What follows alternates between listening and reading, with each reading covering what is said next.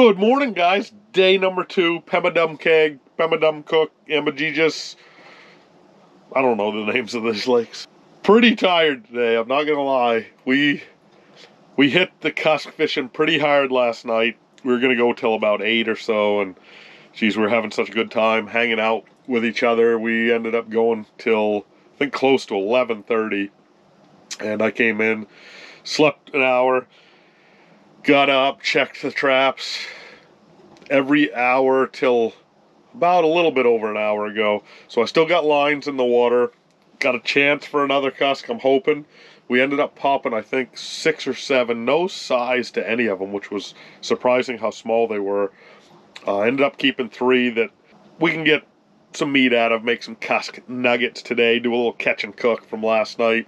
Plan for today is to set up for salmon in the morning, do a little jigging for togue, and also look for some more cusk, and possibly set a brookie line, because I think there's brookie in this chain of lakes, but it's not really known for it over here where I'm fishing in front of the boom house.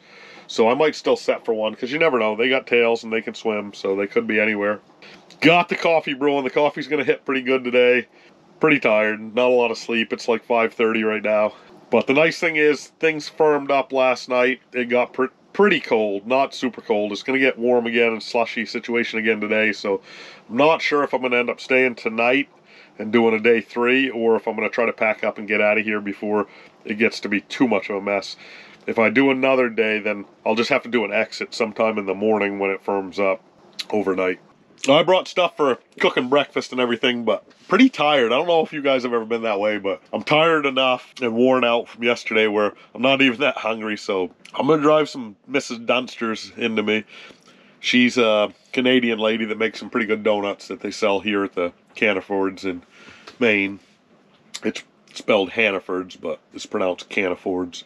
Today I am fishing solo. Everybody took off last night for the night. They're gonna recover today, probably do some unpacking and get ready for the grind back to work on Monday. This lake, I guess, is getting overrun with salmon, so you're allowed 3 salmon with a 12-inch minimum, which is pretty liberal for Maine. Maine's usually super protective of their salmon, but I guess there's a pile of them in here and a pile of small ones. They want to start getting some of the smaller ones out, so some have a chance to grow bigger and hopefully produce a decent trophy salmon lake in the state of Maine somewhere.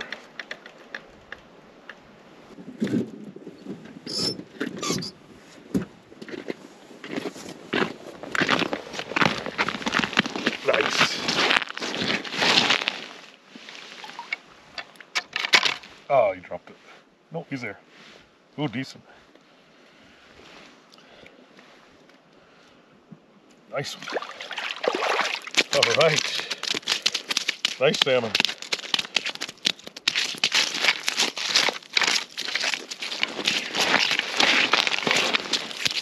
Good way to start the day with a silver side.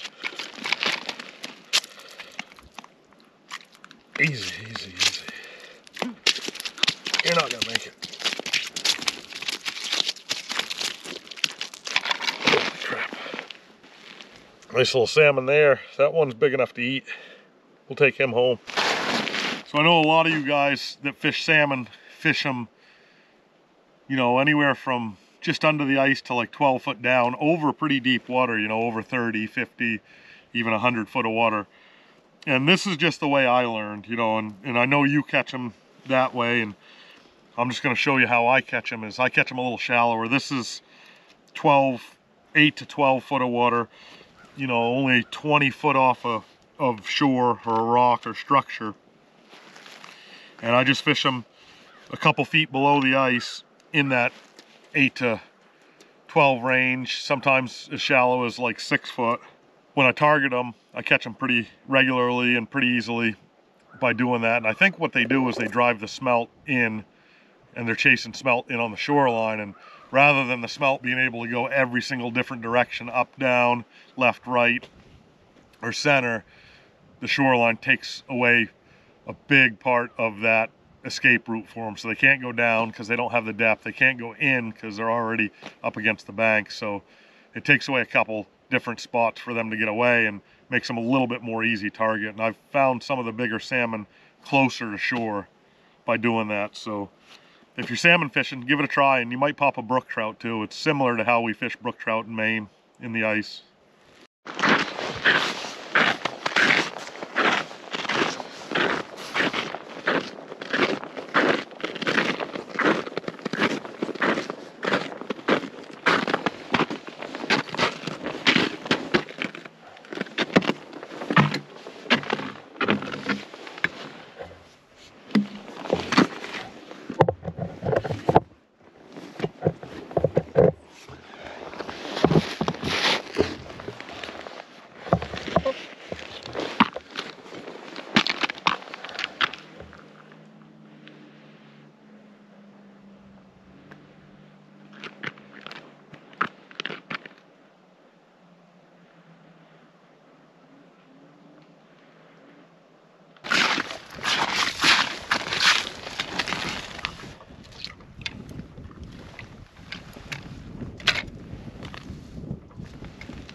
Oh, no, he's there. Ooh, big head shakes.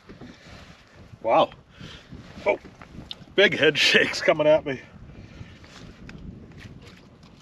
Another decent one, I think. Wow. Going about 100 miles an hour. Man, this thing's got some huge head shakes.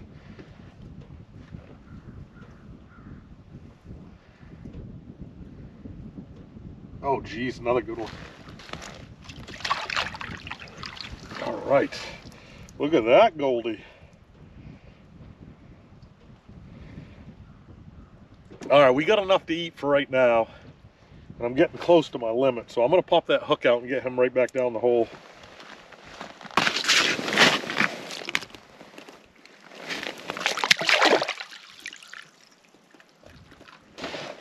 Well, we'll do a little bit of a late breakfast. Got some taters and eggs and ketchup and hot sauce on there. Flags were flying pretty good this morning, and then they just kind of died off, so maybe do a little bit of jigging and check the other side for some cusk too. But first, drive some good breakfast in me, and then we'll go from there. Ooh, we're down a color.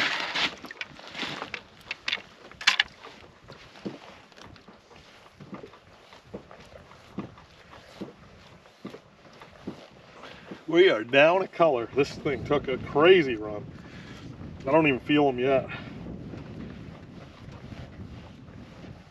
Yep, he's there. Definitely there. Feels pretty good. Feels like a salmon. Shoreline trap's doing really well today.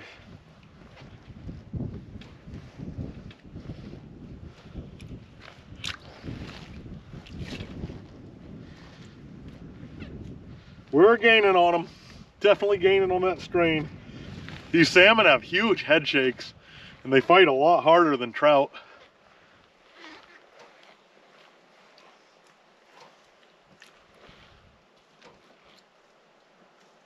Yep. Oh, geez, another nice one.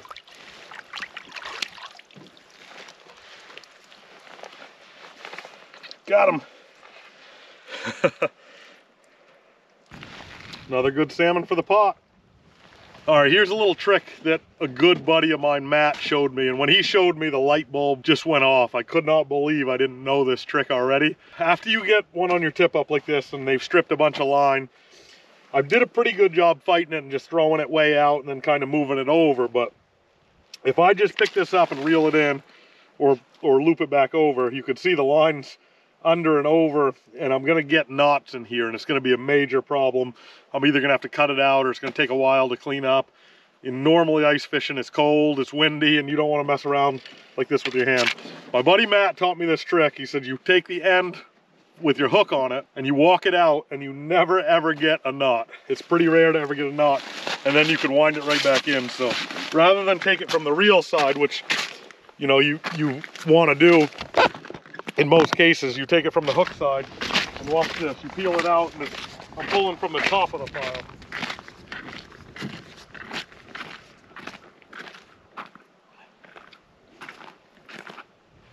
And you could walk it all the way out, or you could kind of just spread it out like this. And then when I reel it back in, it's just going to come back in.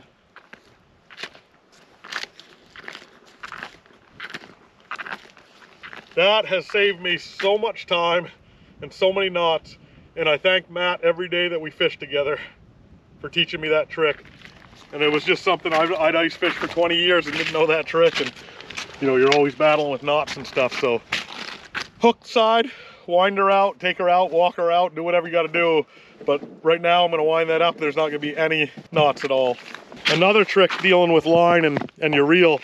My buddies from West Grand, Brandon, Kyle, Cameron, and Colin, I started watching what those guys were doing. Now those guys fish deep, so they're usually fishing, you know, 12 fathom or so for togue, and then togue take another 12 fathom run, and all of a sudden they got 150 to 200 foot of line out. And rather than deal with what I'm dealing with right now, they work as a team, as friends. So what they'll do is they'll step over the trap and hold it between their legs, and they'll use both hands. One keeps the line taut and the other one reels it in. And that way it's evenly spaced on your reel and you're not getting it around the post or the handle. And a lot of times they have that done before the guy even has the fish on the ice. And that way you know, it'd take a long time to get that done and get your bait back down. So that's another trick if you're working in teams, or even in a situation like this where I'm alone. It's a lot easier for me to actually use that reel and wind this up. This is only a 3-inch reel, and as you can see, it's coming up pretty good. And this is the quickest way to get this back in gear and back in the water. You just take your finger and move it side to side to fill the void in the reel where it's lowest. So that way it's even and it's not going to roll over on top of itself. And also using this to keep the line taut so it goes on there nice and tight too. There we go. Just like that, we're back in business.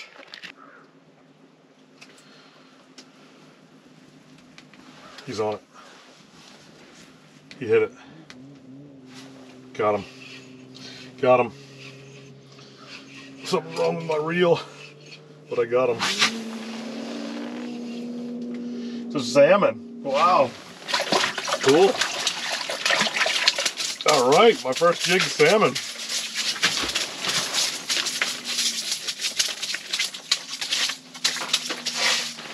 Awesome. Right off the bottom. That was pretty cool. On a drop shot. Drop shot with a dead minnow. There goes my minnow right there. Oh, something's gonna eat that. Something just ate my minnow. There he goes, guys. Salmon on jig rod.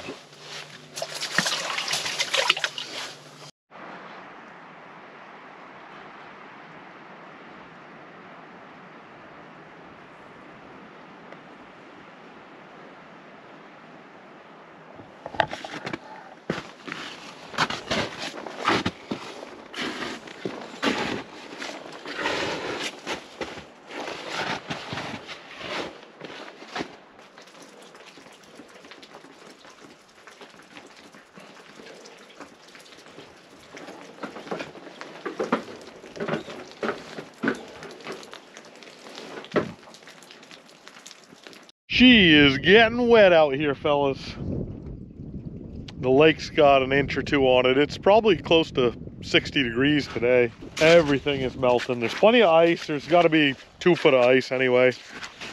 Wow, look at that water running underneath the hut. Wonder where it's going. Oh, now that hole.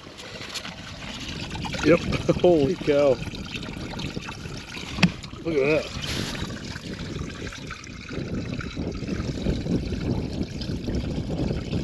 I thought I heard some water running. Dang.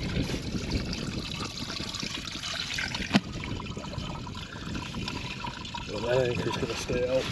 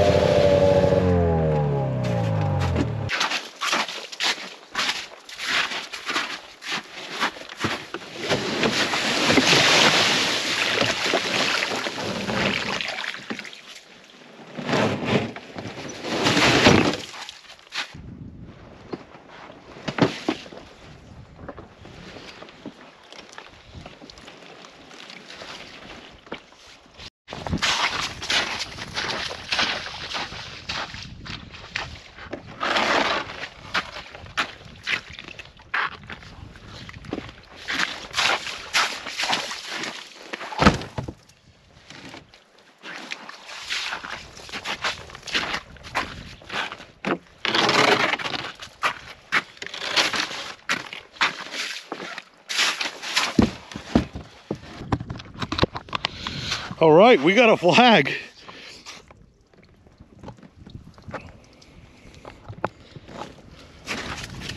It's pickup time. Last flag of the year right here, guys. Oh, he's there. Feels big, but he might be hung up. Gotta be hung up. Yeah, there he goes. He just came free. Feels pretty big. Coming at me, or he came off, one or the other. I think he's coming at me. Holy cow, he's coming fast. There we go, I just hit him again. Burnt in. Decent. I think it's a togue. I think it might be a togue. Of all fish. Which there aren't many in here. Nope. Look at that square tail. Look at that brookie. You kidding me? Oh my God, what a fish to end on. Woo! They don't really catch brookies in here from what I hear. I cannot believe it. That trap kicked out my biggest salmon ever, and now one of the better brookies I've ever caught. I can't believe it. I'm all packed up. This is probably the last fish of the year, last trap of the year, last day on the ice for the year. And I'm picking up my last trap and the flag is up. It's only been up twice all weekend. It was that landlocked salmon, that big one, now this brookie. That is a staving brookie. What a beauty. Wow, what a way to end the year. Unbelievable. Look at the colors on that guy. That brookie is thick. Didn't he fight? He fought pretty good too. I really thought I was hung up on bottom, but he was just giving a battle. That's over 2 pounds pretty easy. Absolute gorgeous fish, and that is gonna eat really nice. They don't get much prettier than that. Well guys, if this ends up being the last episode of the year, I really want to thank you guys for helping grow the channel. I put a ton of hard work into it and a ton of effort into it, and the reason I did it was for you guys, because of the feedback I was getting and you know, so much positive energy going back and forth. I really want to thank you guys for helping grow the channel, and it motivates me to grow it even more and do more of the stuff that I enjoy doing, and I believe you guys enjoy seeing me do. I've said it once, I'll say it again, is the 3 most important things for my channel is, 1, that I inspire people, whether it be to inspire them to get out ice fishing or to make their own YouTube channel or to get outdoors or to go winter camping or just to do something. If you can inspire somebody, it really makes me feel good to be able to do that. And the second thing is to educate. I've been so fortunate with so many teachers and people with more knowledge than me in the outdoors that have helped me and educate me over the years. So if I could pass that along to anyone else, whether they're younger, older, or the same age, that means a lot to me too. So those are the first 2 things. And then the last thing is to entertain. You know, my channel isn't all about entertainment, but if it can entertain people too, more power to you. And I enjoy entertaining as well. So thanks guys for viewing. I hope this isn't the last one of the year, but it might be. We're losing ice super fast. I'm getting off the lake right now. Oh man, I cannot even believe that just happened, guys. I mean, how many times do we all go ice fishing and you're picking up that last trap and you're just hoping for one more flag? And this is pretty much the end of the year for me. I'd be lucky if I can get out one more time because the conditions are fading in a hurry.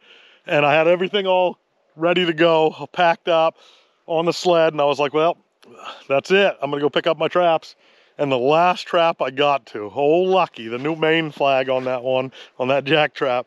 And it was rolling. I thought I had a togue when I saw the dots because it was fighting so hard. I didn't even think for a second it was gonna be a big old brook trout. And man, I'm still stoked. That's the type of fish right there that carries you all the way to next season. That's like the golfers who go out and shoot 105 and hit one good shot and they can't wait to get back out again. That's the way I'm feeling right now. Guys, once again, thanks for tuning in. You have no idea how much all the support means to me, and the positive comments and the thumbs up when you guys hit that sub button. That means a lot to me, and I really think we're building a really cool community here with the channel, and it's all doing part to you guys. Thanks again for tuning in. Hopefully we get some more ice fishing, but I don't know. We'll see.